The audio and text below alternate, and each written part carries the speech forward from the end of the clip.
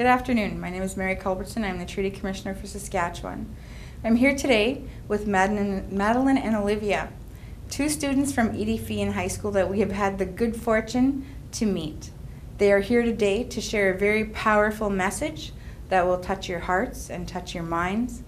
It's about why we are all treaty people and the importance of the treaty relationship today here in the province of Saskatchewan and throughout our treaty territories.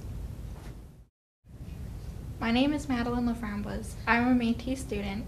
And I'm Olivia Maurice.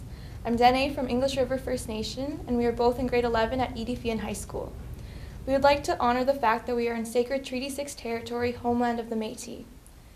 We are pleased to come together to be a part of this historic event for the installation of a treaty medal at our school. In this moment, we have the opportunity to make a difference and to set the tone for what reconciliation means to us. We are here today because we have power, we have voice, because we feel comfortable and we know this is a safe space for us to express ourselves. We're proud to be a Following Their Voices school, a school that understands the sacredness of building relationship, a school that champions all students, but also focuses on the success of Indigenous youth. Installing the treaty medal is one way of affirming our identity, and we hope it provides an opportunity for all to engage in critical thought, conversation, and action. The treaty medal is a replica of medals originally presented to participating First Nation chiefs in commemoration of the treaty. It portrays a treaty commissioner grasping the hand of a First Nations man. Between them lies a hatchet buried in the ground. The other symbols on the medallion, the grass and the water, symbolize that this treaty is to last for as long as the sun shines, the grass grows, and the river flows. While the medal is a symbol, we don't want it to be an example of tokenism. It's not just another poster on the wall. We want it to be a genuine catalyst for building relationships from this point forward.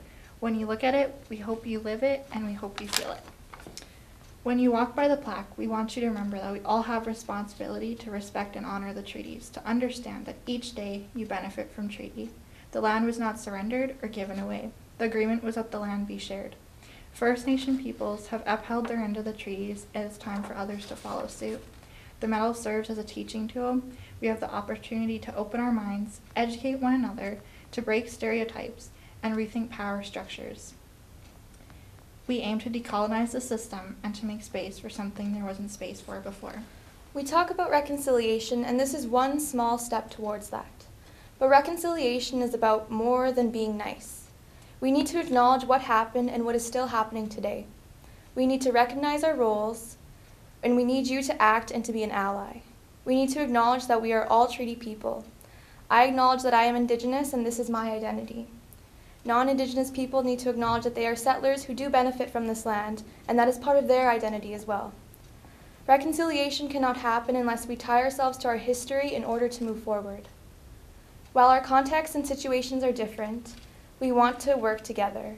We want to build relationships and follow through on our promises, the same way we would in a family. We are diverse, but we are inclusive, and we hope to build a deeper understanding of one another. We are in this together, and we are all treaty people. Thank you.